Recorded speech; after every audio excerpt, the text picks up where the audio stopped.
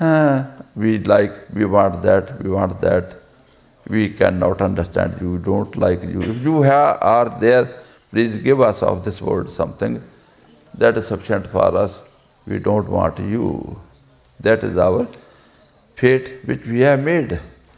Unlucky, unlucky, and unlucky.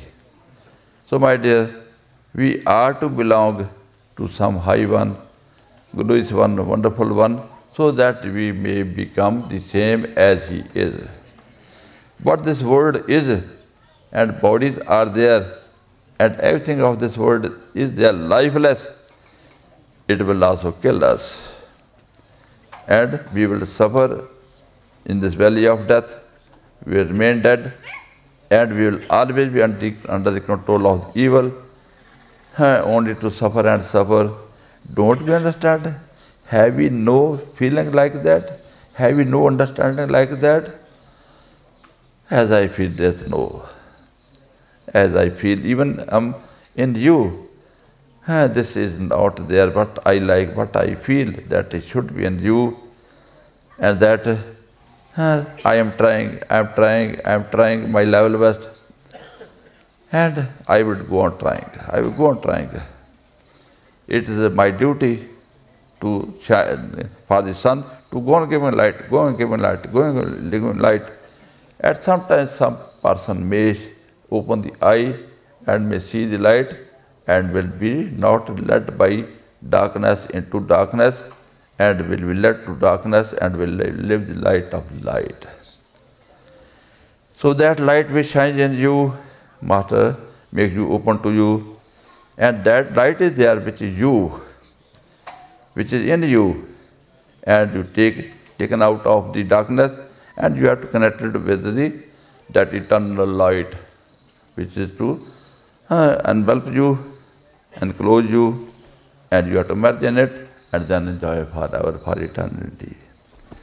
Belong to Him, live in Him. He is your life, He is your light, He is your all knowledge, all wisdom. Everything is there in Him. If we are having anything else than Him, that will kill us, that will rob us, that will really destroy us.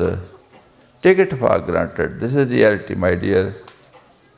So it is only He, love thy Father God with all thy soul, with all thy heart, with all thy mind, total 100%. And only we will be able to live. These are the basic teachings of the Masters, as I have found from my Master. All the details I cannot give you for now. Now this is the time that this great glorious sun, then after giving light for about 26 years in this world and suffering over here, God came in this world and suffered here for us, but we did not evaluate Him. And He, after doing His duty properly, really diligently, totally, devotedly, with all ways and means, He was telling that I have employed all the ways and means that you may understand, but I have failed. This was His also last expression of His heart, that I had done my best, I heard myself with my ears, that, but you did not accept, and I am feeling myself a failure, and I am not going happy that I have really done something in this world, but I wanted it could not be accomplished. But now I am going, and I will continue in some other body. That Master Power never ends its mission. It has its mission continuous, till it is accomplished.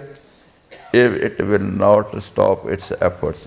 In one body, second body, third body, fourth body, it will go on working.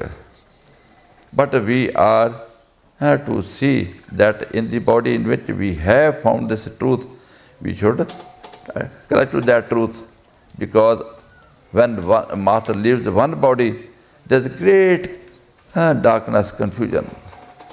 And very few souls who had been following the true Master truth in the previous times of the previous Master, come to the real master of the present time.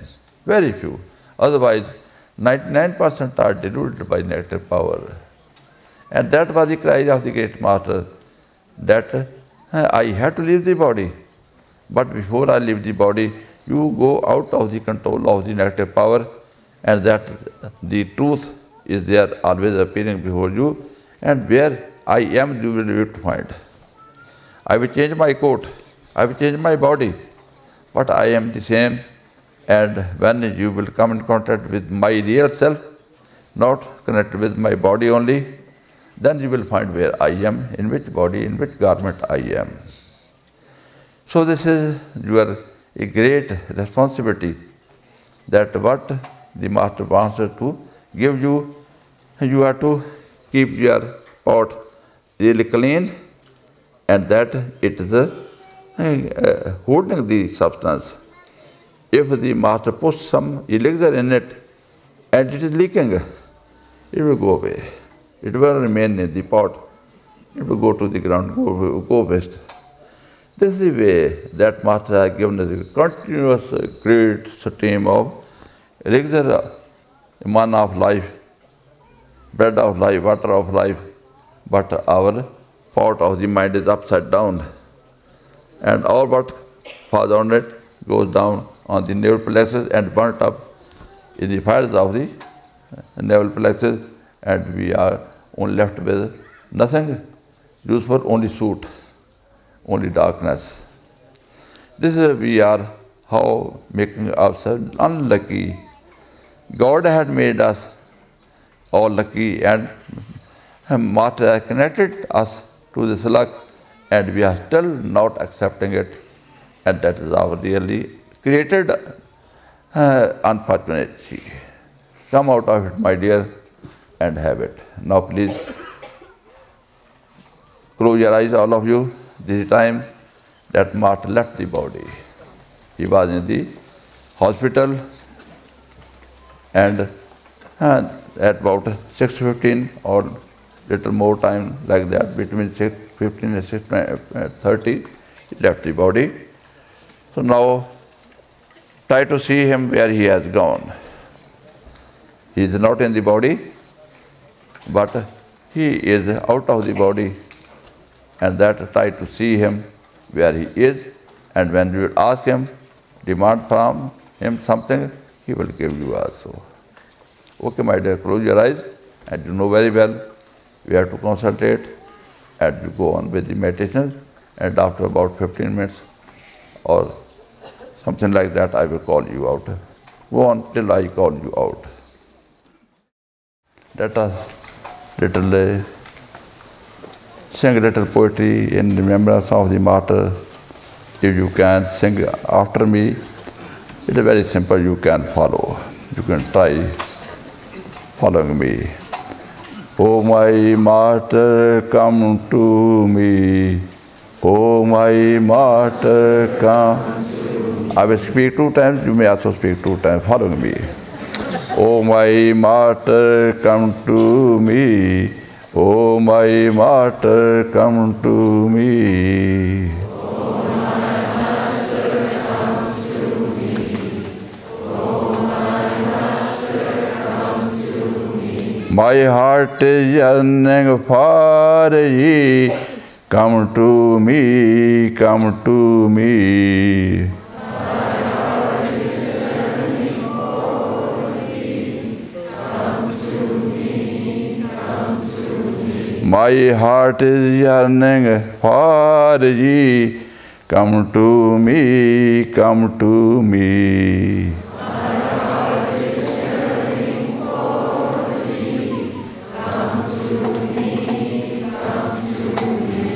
O my martyr, come to me. O my martyr, come to me. Oh my master, come to me.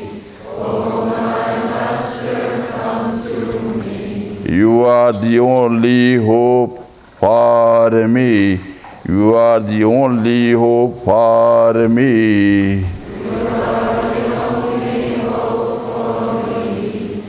You are the only hope for me. Come to me, come to me, come to me, come to me. Come to me, come to me, come to me, come to me. You are the Alpha, you are the Omega, you are the Alpha, you are the Omega. You are the Alpha, you are the Omega, you are the Alpha, you are the Omega.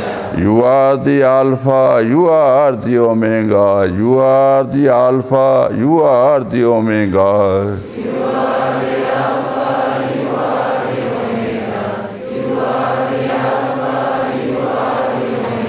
In between all, only ye, come to me, come to me. In between all, only ye, come to me, come to me.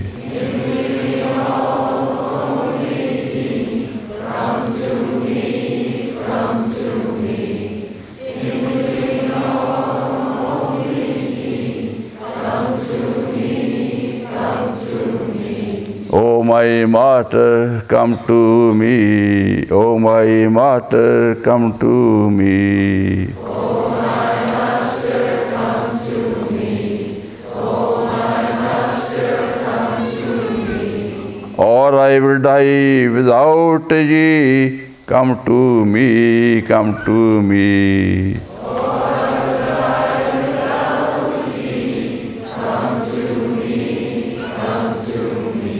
O my Mater, come to me. O my Mater, come to me. O my Master, come to me. O my Master, come to me. These are simple words of poetry, but also a simple way of singing or illustration. This can go into your heart, and your heart should speak. Our words should be all cooperating with our heart. Then everything will be working.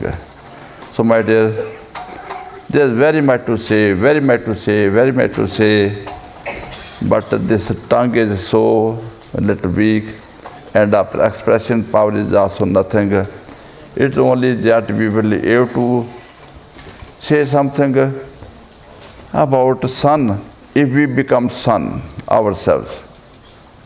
Only then we will be able to say something about sun. If somebody has not seen the sun, how you can illustrate what sun looks like? You will have to become sun. And then other one will be able to understand.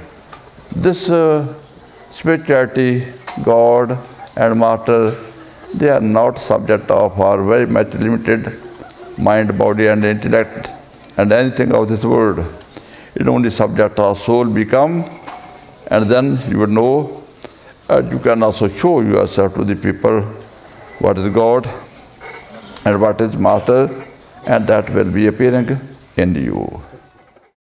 It's kind of embarrassing, in a way, to be here in front of you, being an initiate for 31 years, and look at the progress.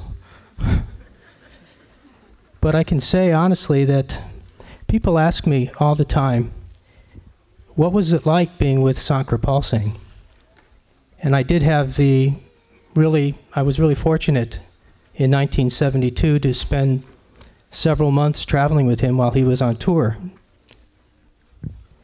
And I don't know what to answer when people ask me this. Do they want me to give an explanation as to his personality, what he was like as a man? Because I really didn't see him that way. I never got really close to him, although I did have several opportunities to be with him on a one-to-one basis. I can only say that he was a kind of man that I wanted to become.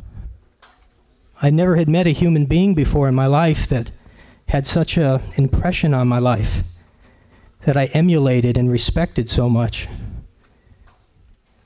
And I can honestly say, if you ask me today, what was Sant Kirpal Singh like? I would have to say, he's like him. And that's all I have to say. Thank you. Sometimes people think that they can become a master, and they don't realize that that thing that thinks they can become a master is that very thing that dies.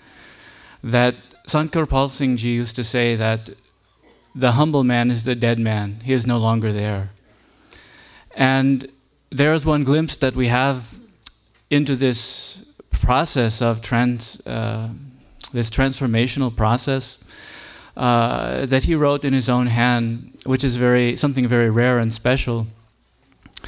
Because at that time that that someone goes into that that state of union with God and says, like St. Paul, "It is I, yet not now I, but Christ that lives in me," there's a complete disintegration, a dissolution of the personality, of the ego, and that aspect of ourselves that wanted to be something, that thought they could be something, that is gone. And so those people, the masters say, and I'm speaking now not from first-hand experience, is that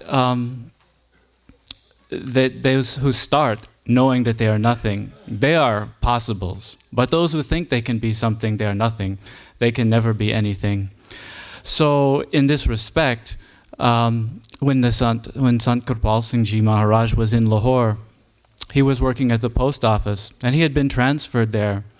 And at that time, he was keeping his record books, his accounting books, and it came over him that he began to weep continuously, and he was going through this process in which that personality was dissolving into his love for his master, into that God self, and it was uncontrollable. And he wrote of the anguish that he felt at that time. My God, what is happening to me? And this somehow, when we can come to appreciate this aspect of what is true humility in the master, this is the rarest gem that we have, that in a living human being that we can find. And Lucille Gunn told me this story that the master used to send her because she would come for long sabbaticals. She was a teacher on long sabbaticals, and in the very hot season he would send her to fulfill certain obligations she had for her educational work. And at that time she was sent up to that area of Lahore, and there was some satsang brother who was giving her a tour there. And he showed her all around, and then he said to her, "And before we go, you must see the post office in Lahore." And so she said, okay, and they drove to the post office, and they parked there. And then he stopped, and he just began weeping and weeping and weeping. And after that, he drove away. And the next day, it was time for Lucille to go, and then she said, "So, what was the big deal with the post office?" And he said, he explained to her the story of Sant Kirpal Singh and his books and his weeping at that time when he was making that transition into the godly state and out of the state of ego and personality. And this happened across the street in an office building from the post office. And then he told her, "My dear, the only reality is the spiritual tie." And I'll never forget this, because this is one of the most profound and simple statements that we are all connected together at that level. Kirpal Singh was not only a great scholar, but he was a great poet and a great one who could express in words so profound things in a way that moved the heart. And I could see all the things that I had studied for many years, all were embodied just in those writings, and I was completely in awe of it. And I began going to the local satsang, and I wanted to get initiated, but at that time they were very kept us very close. And after I had gone to satsang for some months, and they were still not saying anything to me about could I get initiated or not, finally I started asking them, wouldn't it be possible that I could also be initiated? And they said, no, not the person like you. And they said, you know, you have to give up drugs and alcohol. You have to become a vegetarian and also a celibate. And so I said, but that's all right. Whatever it takes, I'm willing to do my best. So they said, all right. Then they gave me the address of Sant Kirpal Singh. They said, you can write to him. So I wrote to him. They had been initiated on tour, so they didn't know the whole procedure of waiting 6 months and filling out the application, which was the case in those days. And Sant Kirpal Singh wrote back one of the 4 letters I have from him, and he said, and these words went right into my heart. The very first sentence of the letter, "My dear, in your long search for truth, you have been guided here, and I can tell you, you have come to the right place." And he gave me some instructions that I was to, about ethical lifestyle, and when I was ready, that I should contact his representative, who was in Cincinnati, and they would give me the proper instruction. And I took this like a permission. I didn't understand that what he meant was that I would then get the application form and apply through, because it was only through the direct approval of the master at that time that one could become initiated. It wasn't just about the technique. And this was, I was to learn in a very interesting way, because I went ahead right away when I got the letter and I called the representative, whose name was Carol Koth in Cincinnati, and I told her, "I have a letter from the master giving me permission to be initiated. Please let us set up an appointment as soon as possible." They put me in a little hallway, little waiting room outside, and it was about midnight. And I was there in that waiting room in this house that I'd never been to before, and I started feeling a little strange, a little lonely. And I looked up on the wall, and there was a picture of Sant Kirpal Singh Ji. And as I looked at that picture, suddenly it became three-dimensional, and the master himself, his head came out of the picture, and in a three-dimensional form, and his eyes were filled with the most beautiful rose-colored light, and that light came out of his eyes and came into me and blessed me and said, "I love you, I'm with you." So I went and I took the initiation, but I had no experience because I had not been approved. And Carol was quite concerned about this and didn't know what to say, and so she said, "Please let me see your paperwork," so that she could see everything was in order. And I said, "What paperwork?" And it came out then that what had happened, and she told me, "Well, I'll have to contact the master in India by phone," which was not so easy in those days, "and it will take some time, so please go home and continue with the practices as best as possible," which I did. And after a few days, I began to have an inner awakening, an inner opening. I was sitting in meditation, and the things began to come, and then also the phone began to ring. And in those days, the phone were hardwired in. You couldn't unplug them, and the low was very loud. And after it rang 15 or 20 times, I got up and answered it, quite annoyed. And it was Carol, and she said, "I've just gotten off the phone with the master, and your application is approved."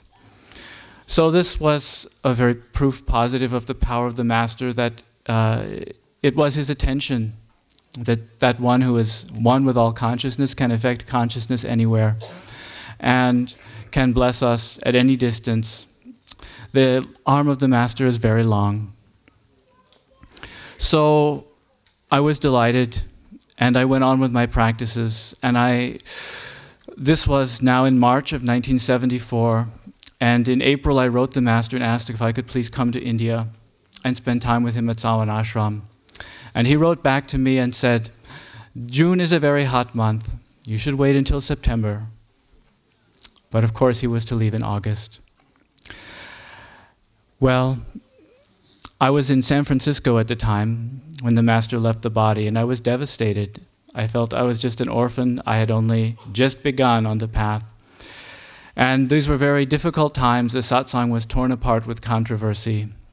And I didn't know enough to be able to go in any direction, but I knew that if God had brought me to the master, then God would have to take me the next step. And I continued on with my meditations and tried to stay in the background of all this controversy that went on. There are many stories that I won't tell because of the time. And at some point, I was just praying to Master, "Please guide me, please guide me." And I was attending the satsang at the Lone Mountain College, and this was now in about 1976, several years had gone by. And one day, there was a call for seva. And I raised my hand. They needed a car and a driver. I volunteered. And one of the people then also volunteered that I had never met before. It was a woman whose name was Bernadine Chard. And Bernadine got me aside at one point and she said, I have something to tell you that I've been seeing inside Sant Kirpal Singh and also Sant Thakar Singh. And Sant Thakar Singh is to be the successor. And I thought, perhaps this is something I should pay attention to. The master works in very mysterious ways. I still tried to maintain a healthy skepticism, but I was very much intrigued. And she told me that the master had given her inside some people to contact and also one car. And my car was that car. And this car was to have a significant role in the mission in the early days, and to my good fortune, I was able to be the driver. And during that period then, between then and the time when Sant Thakar Singh first came to the Americas, in 1977, in August, I continued to go both to the Sant Kirpal Singh satsang and also to the Sant Thakar Singh satsang, and also begin to do some seva over there. And then finally in 1977 he came in August to Rosarita Beach, and this was a very wonderful experience. We spent about 10 days together there. But there was one experience that very much cinched the knot for me. And there was one evening that we were, and I had thought very often about the statement that Master also just mentioned, that Sant Kirpal Singh used to say, if your friend comes in a one kind of coat one day and in another day, won't you recognize him? And I thought there must be something to this, although I didn't understand what it was. So in this one day, we were in Rosarita Beach, and there was a little Catholic church made out of cinder blocks. It was under construction, and we were using it for the satsang hall, and there was no electricity there. It was illuminated only by candles. For the night satsang, there was about 50 candles, perhaps 70 candles. It was a very beautiful, sweet atmosphere. And at that particular time, I was experiencing something with the master, that whenever he would put us into meditation, he would take me out and I would go out, and then within about 1 minute or 30 seconds before he was to bring us out of meditation, I would come out of meditation, and I would look at him, and then he would look up and say, you may come out of meditation now. And I got the idea that he was in control. He was bringing me up, bringing me down, and I was enjoying that. And on this particular event, this evening, when the candlelight, it was a very sweet atmosphere, and the master was on the dais. He put us into meditation after satsang, and at one point I opened my eyes and I thought, now he will say, please come out of meditation. And I looked at the dais and there was no master. There was no one there, and I looked around the hall and I could see no master. And I thought this was very strange because it felt like the master was there. And then I noticed up above the dais there was a small, like a crystal, like cut crystal, like shining in the light, like one of these round crystals with many facets that catches the light. And I thought, that's odd that I didn't notice that before during the whole satsang. And it was very beautiful, and as I watched it, it began to glow and become brighter and brighter until it became a very large star, like the Star of Bethlehem, like the cross with the ray coming down from the bottom. And in that ray that was coming down out of that star, a very transparent silhouette of the master began to appear. And you could see through it. I could see the wall behind him through that silhouette, and just very vaguely make out the features. And then that very bright star was in the forehead. And out of that forehead then came the face of Sant Kirpal Singh Ji Maharaj, the very same face with the very same expression that had appeared to me at the time I was initiated. And with the very same rose-colored light in his eyes, he looked at me, and the light came out of his eyes and came into me and said, I will never leave you. So then that light coalesced, and the master's form became more and more opaque until it was solid, and that light receded into his forehead, and he opened his eyes and said, you may come out of meditation now.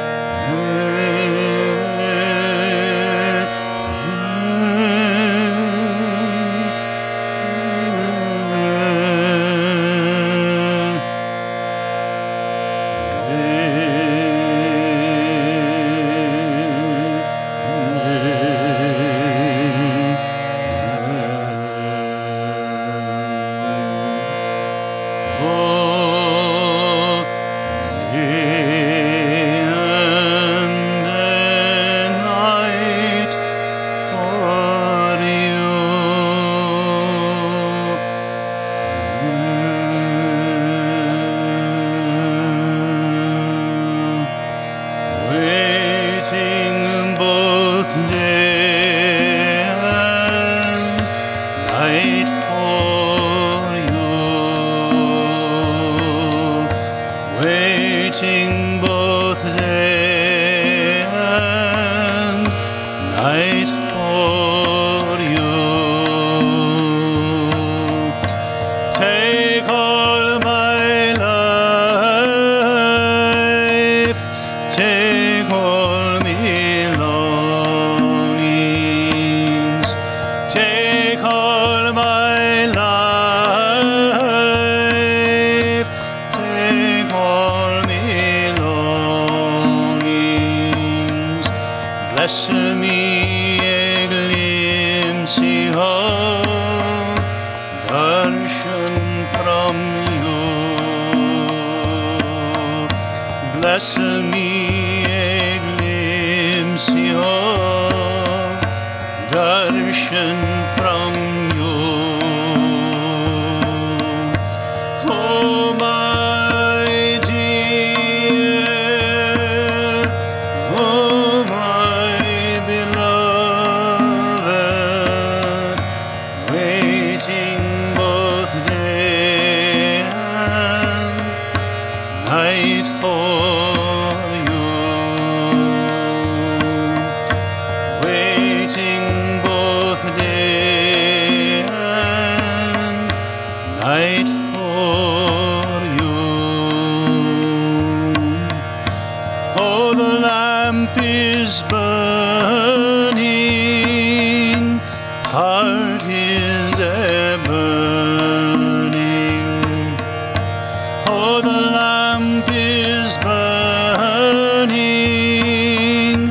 and still is burning. World is burning out you. Everything is burning out you. Oh my dear, oh my beloved, waiting both day and night for you, waiting both day and night for you. Ego is burning cause of a suffering. Ego is burning cause of a suffering. It has separated me from you. It has separated